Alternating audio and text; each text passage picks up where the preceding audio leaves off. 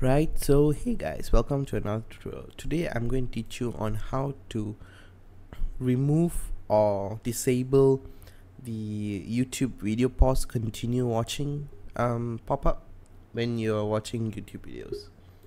So what you're going to do is open your Chrome, and then you're going to type in Chrome Store.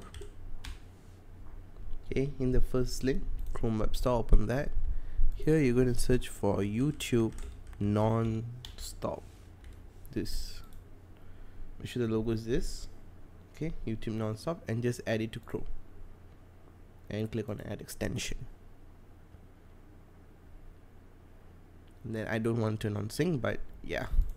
So now if you go into YouTube, you will not have that error anymore. So that's all for this video guys, and yeah, thanks for watching.